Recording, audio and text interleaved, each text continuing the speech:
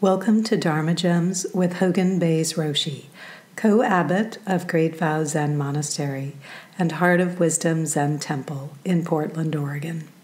Today, Hogen addresses the ethics of killing, from mice to men and women. A real ethical issue when you've got a situation like that. Do you just poison them all? Do you trap them all? If you trap them, release them, you have to trap them and take them away at least a mile or two away, or they'll just walk right back in.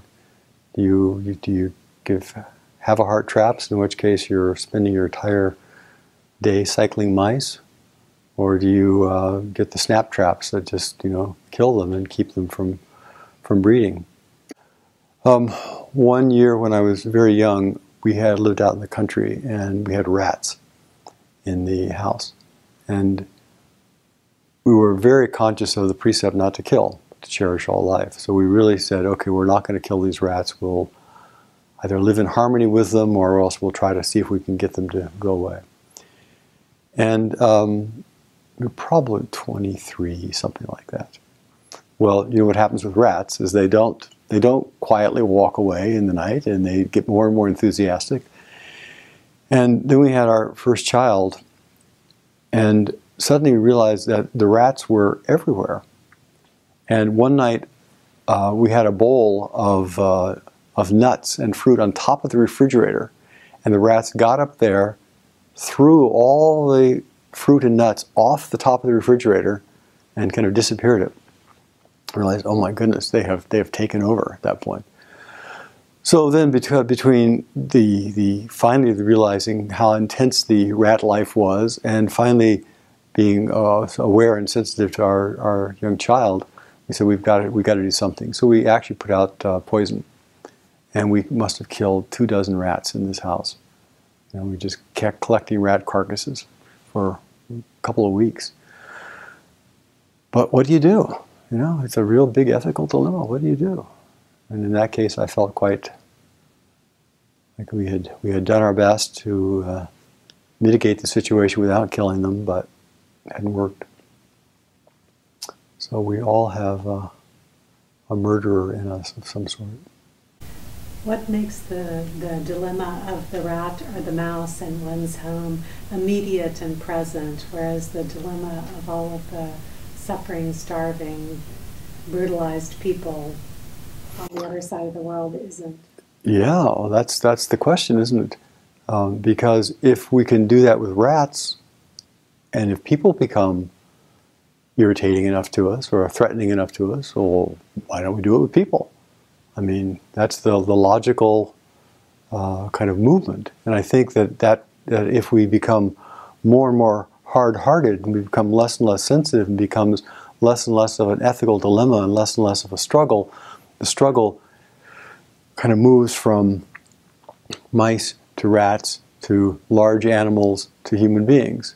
And we start, instead of kind of keeping the struggle intimate and personal, the struggle becomes universal.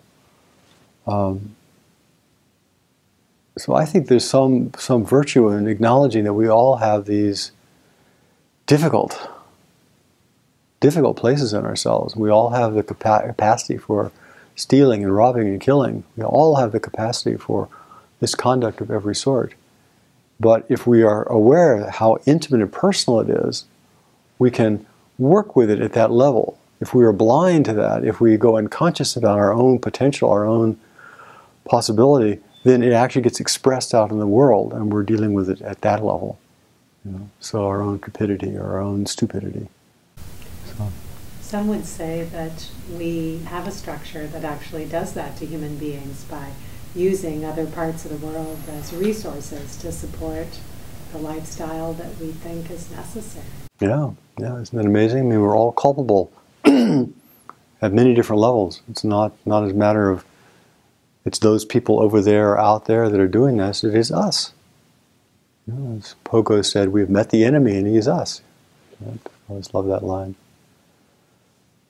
On the other hand, there is what the transcendental truth, which is a different level of truth and needs to be also appreciated. That we didn't make ourselves in a way this way. We have been shaped this particular brain. Why weren't we made to be perfectly harmonious human beings? Why weren't we made to live together like it seems trees in a forest?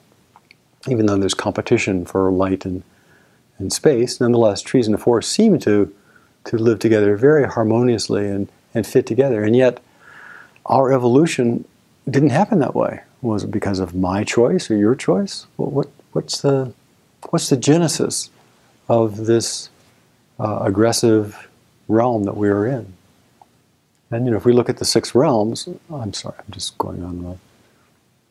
If we look at the six realms of existence, they are different realms. So one realm of existence is that of a struggle, and struggle with ourselves, struggle with our neighbors. And we first have a human level, the struggle with suffering and survival.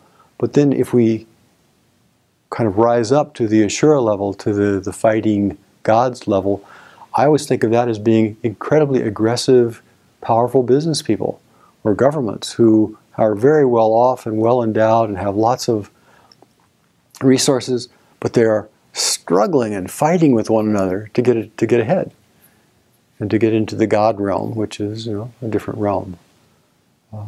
But that very struggle for success, for dominance, is the hallmark of that particular realm of existence.